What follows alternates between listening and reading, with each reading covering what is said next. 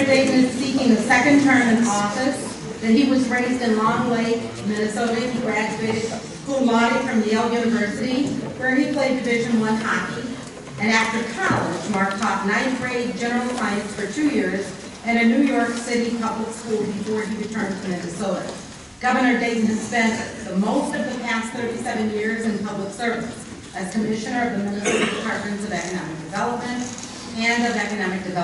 and Energy, as State Auditor, as United States Senator, and as Governor. Governor Dayton has 2 grown sons, Eric and Andrew, and 1 grandchild, and he lives in St. Paul with his 2 German shepherds, Itasca and Juanito. Please help me welcome.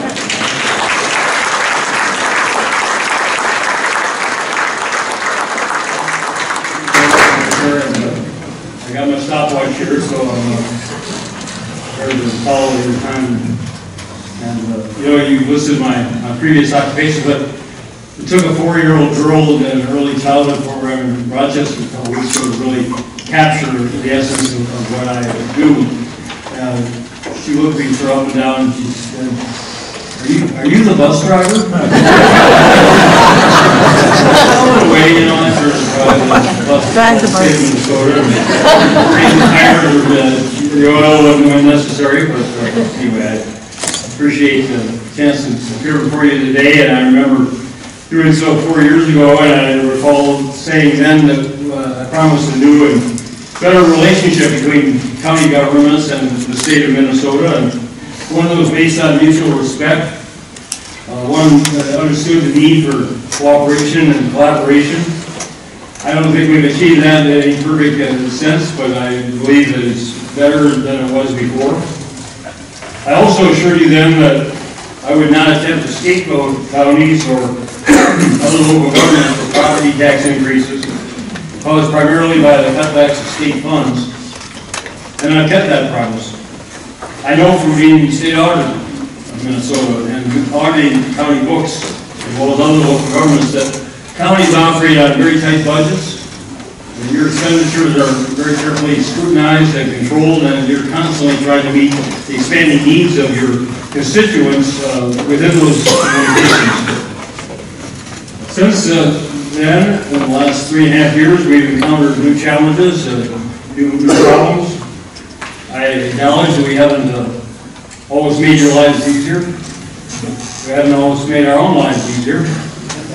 But I believe we have improved the adequacy of services that you deliver and the state delivers for an increasing number of people who need those services.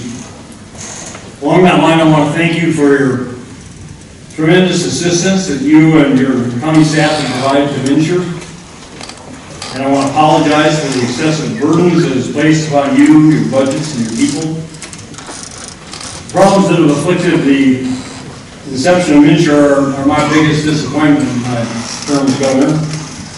It's gotten better, and it will continue to get better, but it still has a ways to go, and it's been difficult for you and for your staffs. And I appreciate that, and thank you for that. There's some people who oppose the federal Affordable Care Act, which mandates health exchanges in every state, either its own or the federal or everyone else. The people that oppose the act and what its changes it's made have cheered Mincher's struggles and still hope for its demise. Even though they offer nothing better, only a return to the previous failures that caused it to be devised in the first place.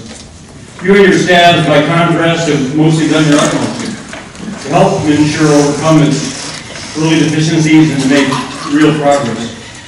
Over 300,000 Minnesotans have now obtained their health care coverage through Mincher.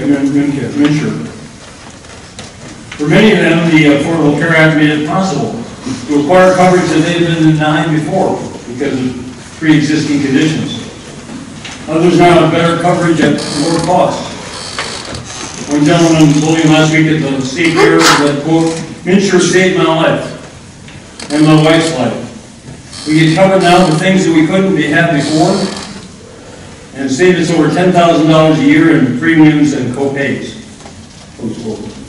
That's the untold story of Mincher. it will gradually become known, along with the dramatic drop in the number of Minnesotans who are uninsured. And again, that's great credit to you and to your operations. At the core of state and local government partnership is funding. Fiscal conditions of counties and other local governments are inextricably tied to state governments.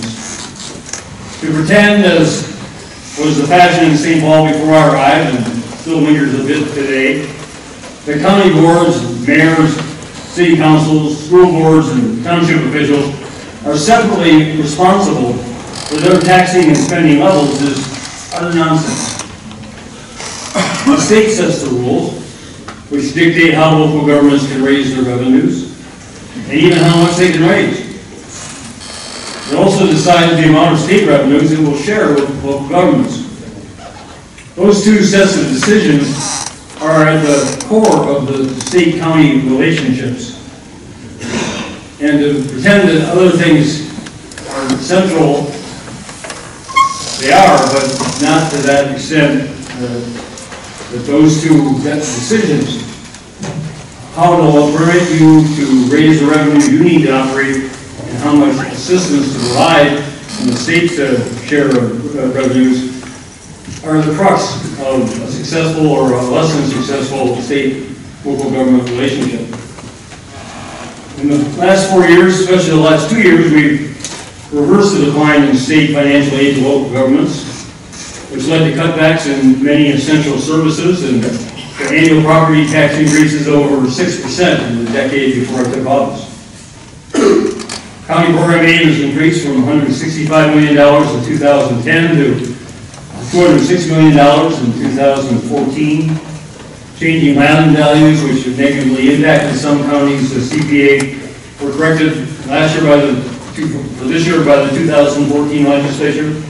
And if I'm governor next year, I can guarantee you that a similar hold harmless patch will be enacted next year for those counties that stand to lose CPA under the current formula. The property tax is antiquated. It's been around as long as the state of Minnesota. And like an old car, it shows its age. It needs almost continuous fine-tuning and retooling in order to continue to function properly. But no one's devised a better model, and until they do or we do, we're going to need to just commit ourselves to making the current one work as well as possible on an ongoing basis. Counties also benefited from the sales tax exemption passed in 2013. That exemption is worth about $70 million in expenditures that you don't have to pay. In the current biennium, over $100 million for the next biennium. The 2014 legislative session expanded further that sales tax exemption to joint powers and to all other local government entities. Also provided in 2014 $4.5 million and for this year and $10 million per year after for counties who work on combating aquatic invasive species in partnership with the state initiatives.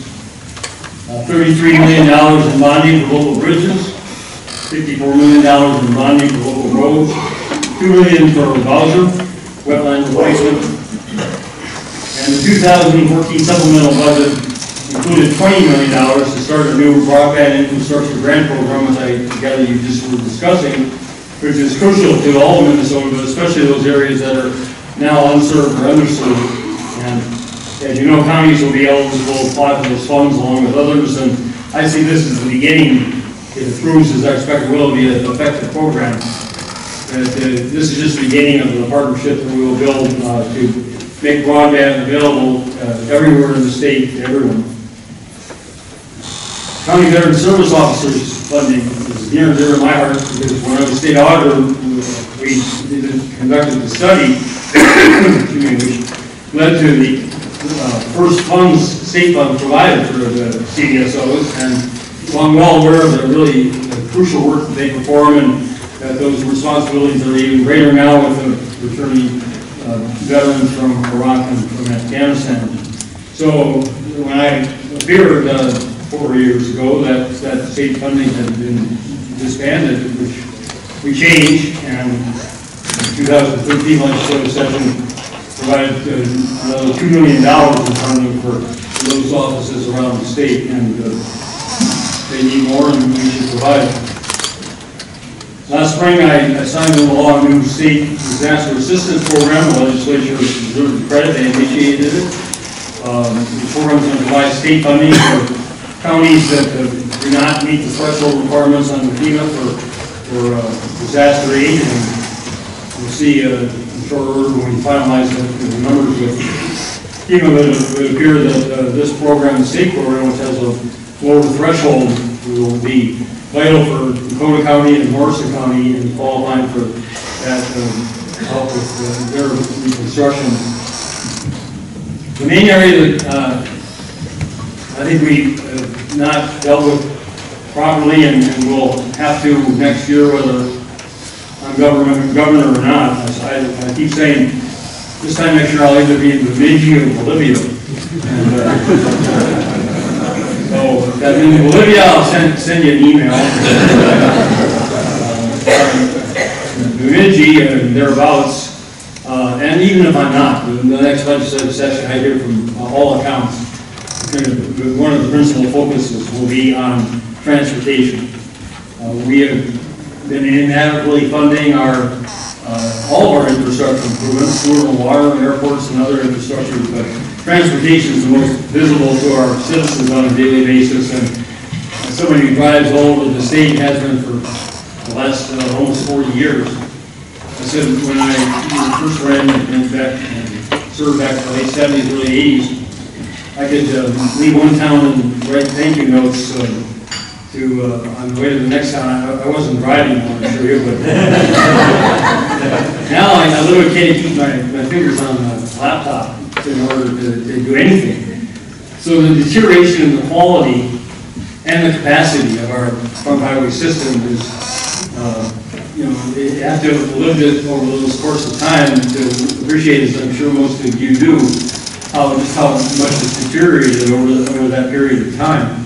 And MnDOT says, we asked them to look at we set up a task force which you participated in, and they produced a year ago an analysis of the needs and said that if we keep spending at the level of the current expected revenues from state, federal, and other sources, the quality is going to continue to deteriorate, the capacity is going to continue to become more and more insufficient. It would take, they estimated $6 billion over the next 10 years of additional revenues in order to keep things basically where they are now. Same level of quality and capacity. And if we want to improve our system, it's going to take more than that. Obviously, that money doesn't come from time.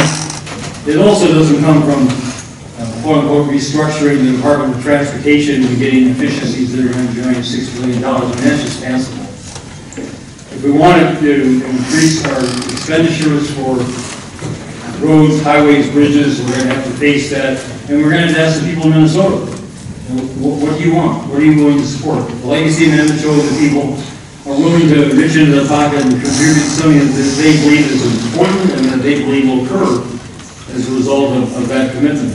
That's what we're trying to do with the corridors of commerce now, is identify some shovel-ready projects, like Highway 14 and Highway 94 heading to St. Cloud, 610 and others, 23. They're ready to go or near ready to go, so we can show people if you make this increased investment, this is the kind of result you're going to get. And these are the kind of improvements that you will see as a result. And my hope is that will persuade the majority of Minnesota citizens as well as legislators of the imperative need to address the transportation funding in the next legislative session. Because it's going to take all of us. It's going to take your support, and it's going to take business support, consumer support, trucker support. It's going to take everybody understanding what the consequences are of doing nothing, as well as what it takes to do something that's meaningful and worthwhile. Finally, I'd just close by saying, the best thing that the state of Minnesota can do for county, and for cities, and for townships and schools is have a good fiscal condition for the state. And I'm very proud of what we've achieved coming into office with a $6 billion projected budget deficit. Now we're looking at forecasted surpluses. We've been one of the states leading the national economic recovery, so part of that gain has certainly been because of national improvements, but we're also one of the leading states in terms of increased employment and standard of living. 150,000 more jobs in Minnesota than we did when I took office. That means we have a lot more people paying into revenues for the state and for counties and for other public purposes. We got a long ways to go. We're not by any means satisfied. We know that we want to create more jobs. We know that what we've seen in the progress of all over the state now in job creation is the beginning of what needs to be a sustained and successful effort for the next years, and we're committed to carry that out and working with you to more effectively serve the needs of people throughout the state so we can be a more attractive place for people to locate, visit families, and locate and raise and expand their businesses. So with that, I'll pause. That's 15 minutes and take it open. Julie's got, she promised me she'd take just the easy questions. And I get to decide if somebody is easy or not. That's the way it works. Is that right? See, now I have to try and please both the governor and my members. First one, you asked a hard question, so we'll try to find out. I worked with Chris Mondo when he was a senator. He said, I've known a lot of stupid politicians, but I never knew one who couldn't count. So you can count the number of people on one side and the other. I think I know where I stand. Well, we'll do our best. So the first question is one that I just got handed. Thank you. And this questioner asks, for years, the Minnesota legislature has put politics before policy. As governor, what would you do to overcome this to bring forth meaningful legislation if given a second term? Really?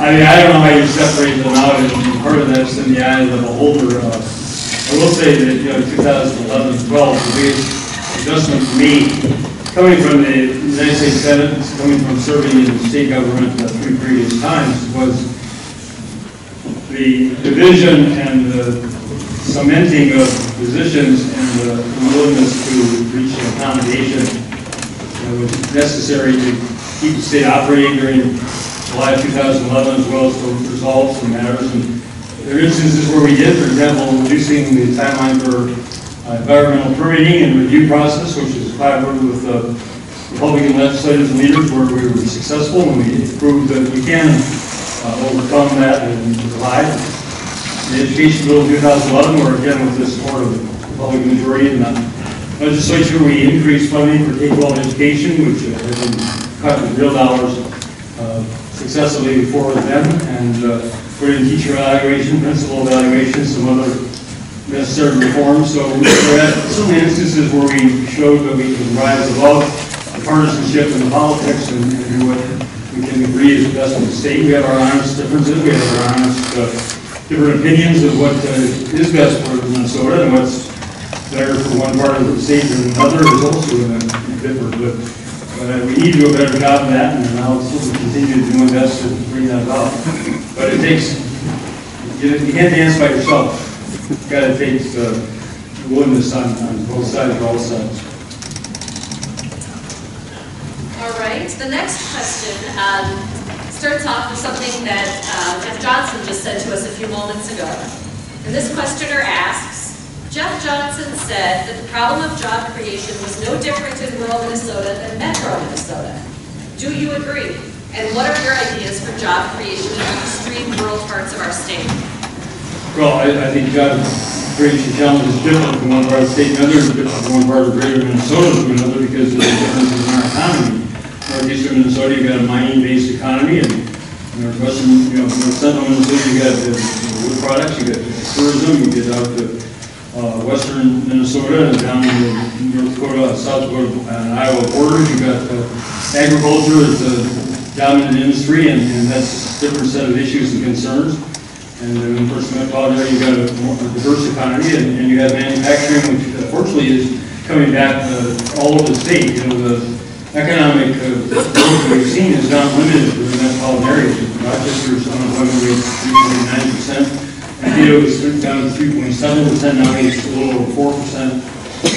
You know, it doesn't mean that we've seen that kind of improvement everywhere. But if you go down to Jackson County with AGCO and the expansion there and others, and they can't attract the jobs they need. Up in Perham with the Barrel Fund, the Higship company, they're importing workers from Ukraine and housing them in the Staples in order to fill the needs there. So we had more situations. Laverne, Marshall, Laverne and Worthington, Marshall was directly affected. Lewis and Clark water pipeline was crucial to be allowing businesses there that wanted to locate or expand to go ahead and do so. So, you know, it really is in the, you know, Dave Ferguson says, you know, farmers don't farm in the aggregate, they farm individuals. All towns, cities, you know, counties have individual situations, common threads and common concerns, but really that's why I have an experience working statewide. I've been traveling around the state for 39 years now, and I know it pretty well, and of course it's always changing, but you really do need to recognize the different needs in different areas. The next question is a hot topic that I was asked to ask of both candidates, and it's about NSOP in the sex offender. So the questioner asks, it would appear that the judiciary is going to be involved in the NSOP and sex offender discussion for some time. Obviously, the courts have been involved in it. What leadership role do you plan to take on this issue if you are reelected? Well, first is to realize that we didn't just walk into this situation. We didn't get a backlog of 700 people who are in civil commitment, and at this point had virtually no possibility of being released provisionally or otherwise overnight. It's been an accumulation of a number of years, a number of administrations. It's not partisan, political. It is political. It's political because if you ask the people of Minnesota, you know, do you think somebody who is a repeat sex offender should be kept removed from the rest of our society for the rest of their lives, or do you think they should be released provisionally or released into the general population? I think you probably know overwhelmingly people would say keep them separate. And so what evolved in the state 30 years ago, which is after prison sentences were completed, indeterminate sentencing under civil procedures for an indefinite period of time, and then keeping those individuals safeguarded, St. Peter or Moose Lake, that has generally served, I think, probably the public's desire for that kind of absolute protection. It may be proven, State Attorney General is arguing that it is constitutional, the plaintiffs are arguing otherwise, and the federal judge will make that decision. So, absent the absolute requirement that there be changes made because it's unconstitutional according to the federal Constitution, there are more reasons to keep things as they are than there are to change them. And every change is expensive, every change creates uncertainty, and as we learned in the first couple of instances, any change becomes blown up and then does become politicized and bandied around by people who, for whatever reasons, and there's nobody in that program who doesn't have a reason for being there. And so I've offered last fall when I met with the former Chief Justice Eric Magnuson, in addition to attending the governor's fishing opener with him and fishing together at midnight for the last couple of years, we worked together on this, and he's shown tremendous leadership, and some legislators like Senator Warren Hunter have shown real leadership, and as a result, the Senate did pass in 2013 some legislation, and the House has just absolutely refused. I mean, to be honest, and support where it lies, I convened meetings starting last November with the 4 leaders, the 4 caucuses, and the chairs of the ranking members of those committees, and said, let's work something out together. It's going to have to be all of us. We're not going to, in an election year, do something that's going to allow somebody to be targeted or one side to be targeted. But we're all in this together, so let's work on it. This was not accepted by the House Republican Caucus. They wouldn't participate. We had several other meetings leading up to the session. So I stand ready to do it, but again, you can't dance by yourself. And in this case, it probably will require a federal judge pushing Minnesota or requiring Minnesota to make changes to get approval for the kind of expenditures, additional staffing, additional safety precautions, and just general disruption to the current situation. You mentioned a couple of successes and things that you're proud of from your first term, such as restoring some of the cuts to county program aid and certainly restoring the school shift. As you work on preparing your budget for 2015, there are still a number of other county programs that haven't made it back to full funding. For example, a local public health block grant, a number of health and human services block grant programs.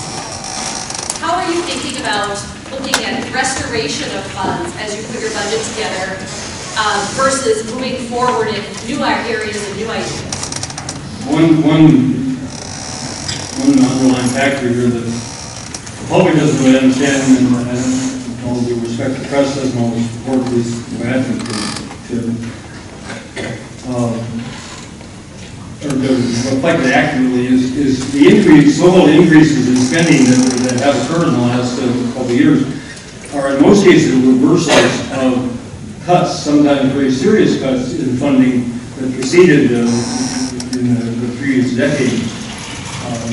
In fiscal 2012, state support for higher education for the Main Street campuses, University of Minnesota, and student aid was in real dollars, after inflation dollars, the lowest it had been since 1981. So we increased state funding for higher education. It shows in the state budget $240 million, and that was a spending increase. But that only brought us back to the level that it had been 4 years before, in real dollars.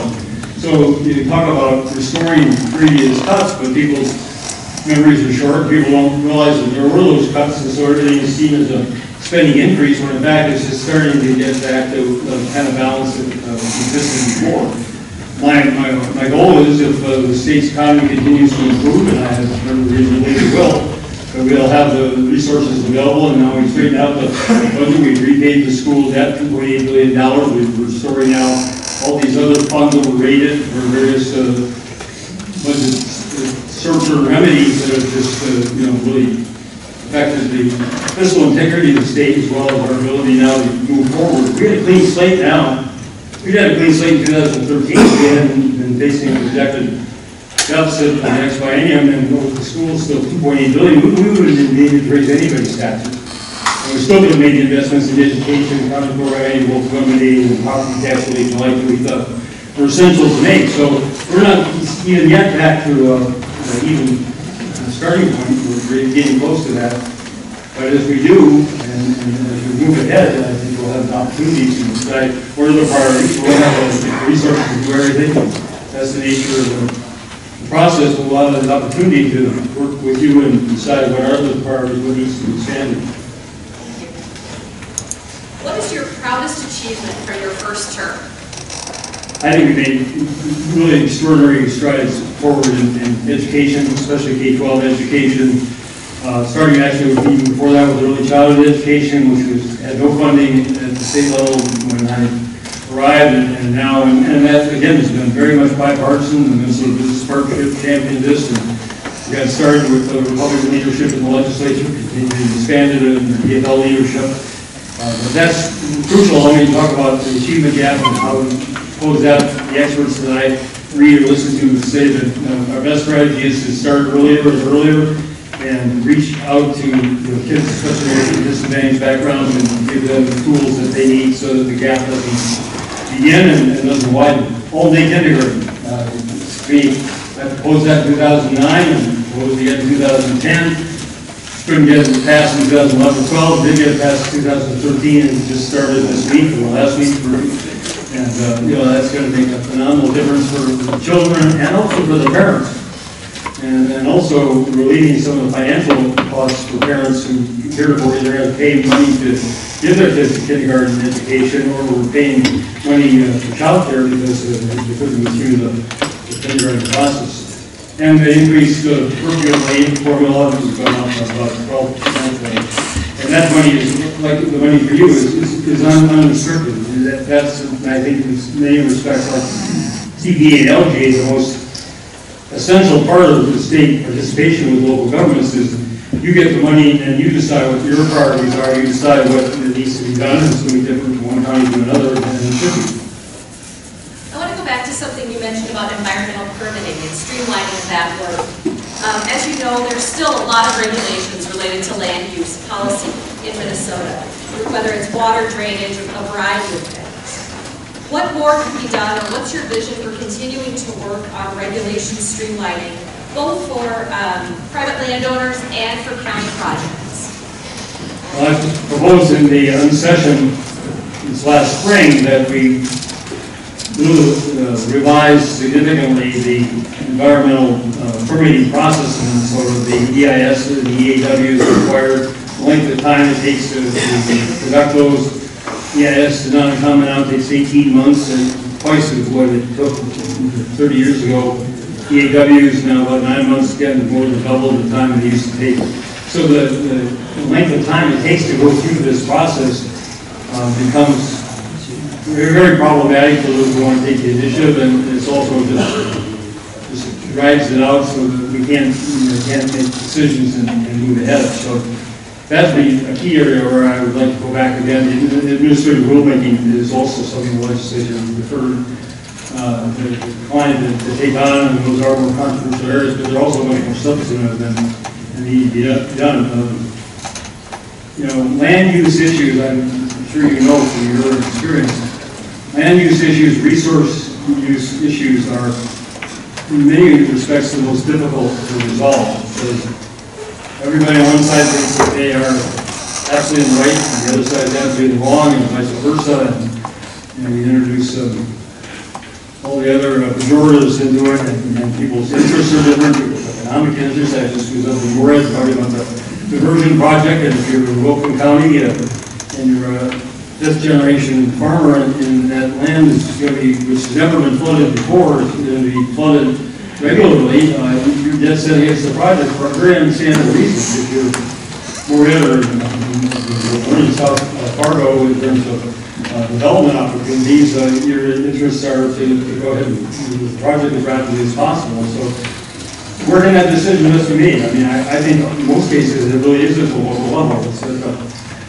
at the county level, at the watershed district level. It's by people who are closest to the situation, who can take the time to understand the details of the situation and really try to understand, because you're going to be living with or next to the people who are going to be affected by those decisions. And a broad state policy, as we've seen again and again, whether it's lakeshore development or whatever else, it just falls apart as soon as you start applying it to a particular city or a particular county or a particular lake versus somewhere else. And so, we can set some broad parameters, but I think the best decision making is local. And on that note, Governor, one last question for you. I have to take the opportunity to ask you about what has been one of the county's top priorities over the last few legislative sessions, the MAGIC Act, which will allow us more flexibility for that local decision-making you just talked about. If re-elected, can we count on you to support the MAGIC Act? Well, I can't say absolutely every detail, but the spirit of it, which is to take off some of the restrictions and micromanaging, is something I strongly support. And if I could wave a magic wand, I would make one jurisdiction of government responsible for every land use, resource use decision, and eliminate the duplication, triplication, multiplication of oversight. The federal government, state government, on top of all of the local government entities. I mean, it's just, everybody looks at it in their own piece and says, okay, it's important that we have a voice in this decision, but nobody looks at the cumulative effect, the sum total of all of those requirements. And we deal with my endless frustration with the EPA. I say, we have what they say is the best BCA in the country, so why are they second guessing and overriding all these decisions on fairly routine matters? If they don't trust us, then do it themselves and pay for it and everything else. And the same with your decisions as well. So, but getting into the details there and trying to unravel all those connections is a challenge, but it's one we really all need to work together on. But yes, I definitely support the spirit and intent of the MAGIC Act. Thank you, Governor. And with that, we will all join in thanking